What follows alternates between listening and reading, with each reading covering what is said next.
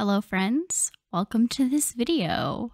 Today I'm super excited to continue my series on Project Copper, which is my basically pet project like Wings of Fire but for adults, Fourth Wing without the humans, just a fantasy book about dragons with intricate politics, drama, probably some romance, and if I ever get around to actually writing it, a writing style more geared towards adults than children. Basically, for all the dragon nerds who grew up, and now you realize that they don't really make books that are just about dragons with no humans for your new expanded adult mind, okay? Am I the only one with this problem?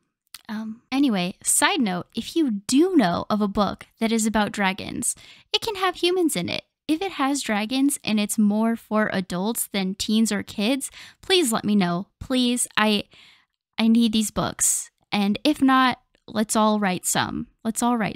Anyway, this drawing started out as Caelan from Fourth Wing because I was going to talk about book 2, which is Iron Flame, but I just, I lost some motivation, and then I realized that the entire time that I was drawing Caelan, I was channeling this other character. It's hard to explain, but it's almost like while I was trying to draw Caelan, I couldn't help but draw this other character, who is part of Project Copper, and his name is Caelan. Now, in the previous video, I talked about in my mind, she's the main character, but she's only one of several POV characters. And Caelan is actually another one of the POV characters. Also, Princess Kijani is no longer going to be named Kijani. I still haven't thought of a new name for her. I'm horrible with names. Any suggestions, please let me know. But yes, this guy's name is Caelan. I actually drew him a million years ago. Let me see if I can find that drawing to show you. Woohoo, there he is. It looks like I first came up with him in 2019. Jeez, that's way longer than I thought it was, but in case you wanted to see how much I've progressed in my art in 5 years, there you go. In any case, I wanted to talk about Caelan next after the princess, because Caelan is where the story starts to get more complicated. Way back, even in the version of this story that I first came up with 5 years ago, and then never really touched until I started watching Bridgerton, he was always supposed to be part of this faction that wants to overthrow the king and, also the princess. So here's where the story starts to get political. I'm not used to writing like political intrigue, and so this is the beginning of it. We can add layers later, and I think we should. But here's the start of it, is that Caelan's dad is a very, very powerful duke who has a ton of money that he got through trade, maybe even illegal means. That would be super interesting. Illicit magic, who knows?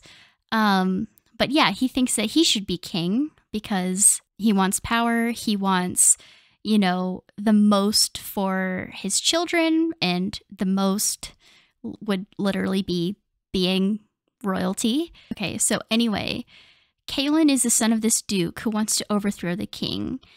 Caelan is, I'm not sure actually if Caelan knows this yet, and I think it could be interesting both to have him know the whole time that he's part of this coup, or to realize later that he's part of this coup, because part of the story that I wanted to tell is a bit of a coming of age story with these dragons, especially with the princess. Anyway, because one of the major conflicts that I want to be in this book, remember, I came up with these ideas while watching Bridgerton, okay? So obviously, he's in love with the princess, right? Duh. Also, he hates her because she's so insufferably prickly, right?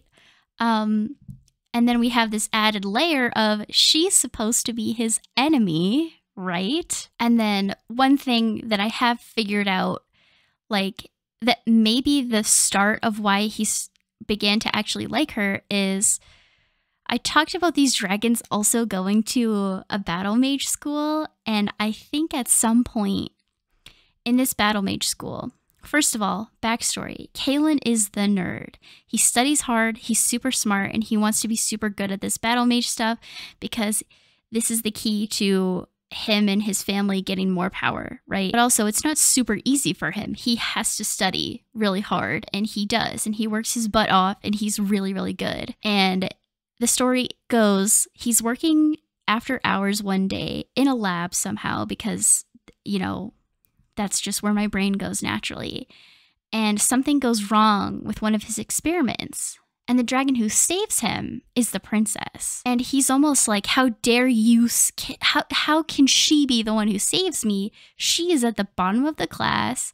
She's never had to work for anything in her life, he thinks in his mind. So he's like embarrassed. He's jealous of the efficacy with which she wielded her magic in that moment. Because, guys, she thinks she's horrible at magic, but actually she's just a late bloomer or something like that. We gotta add a level of complexity to this. Does any of this make sense? Is this all just the ramblings of a madwoman? Who knows? Anyway, ever since then, he's been kind of infatuated and he hates it and it's horrible, but also it's kind of understandable, right? Yeah. Let me know if you think he should already know that his dad is planning a coup, or if he should find that out during the story and you get to experience that in his POV as he's being told this. If you care, you know, if you don't care, that's also totally fine. Anyway, also to clarify, I just re-looked at my document and I think the princess, her deal with magic is that she was just a super late bloomer. She is learning, but not very fast. Everybody else like knew they were a mage probably since they could walk, and she's just starting out with the basics as a teen, basically, or a young adult. Let's say young adult, okay? No offense, teens, but you know, I'm so old. I'm so sorry. I hope you know I'm just making fun of myself for being old. Not you guys. I was a teen once. Okay, anyway. And so being basically a baby mage, her being able to save Caelan is like, how could she do that? That's basically not fair when he's had to work his whole life to be able to do that kind of stuff. Okay, anyway, those are the thoughts that I have for Caelan. And this is what he looks like, sort of. He actually is supposed to have a black marking on his face, like a mask, and his limbs are supposed to also fade to black, but I was lazy, so I didn't do that part. Yeah, most of him I actually drew at work. So I was doing work, okay? I was doing something where you kind of have to wait for 1 minute and like, what am I supposed to do for 1 minute? So I drew in the 1 minute increments instead of just staring at the computer screen and waiting to push a button. Science is great, guys. Okay, anyway, please let me know what you think of Caelan. I didn't even really get to explain his personality, but he's definitely also prickly and quite a bit stuck up, so a fun match for the princess. Also just anger and probably cunning and political leanings, you know? Okay, sorry. If you have any other ideas for Caelan's backstory, I gotta think about what his dad should be like. I think his dad's gonna be pretty domineering. I have too many ideas for the amount of footage that I have for you. In any case, if you have any ideas, share them. Ideas for other characters that you think could be in the story. Ideas for scenes between Caelan and the princess. Anything. Even ideas for other series I should do on this channel. Let me know. I always love to hear your ideas.